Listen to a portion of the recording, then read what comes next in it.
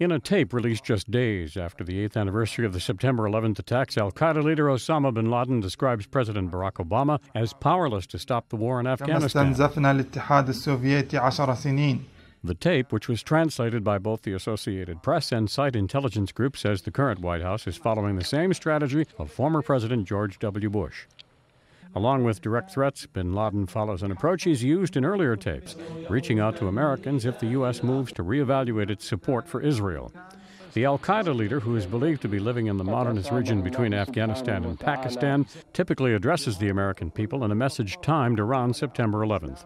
The tape, which is 11 minutes long, only shows a picture of bin Laden with his voice in the background. Intel Center, a group that monitors terrorist propaganda, says this is the 49th tape released this year by Al-Qaeda's media wing. Brian Thomas, The Associated Press.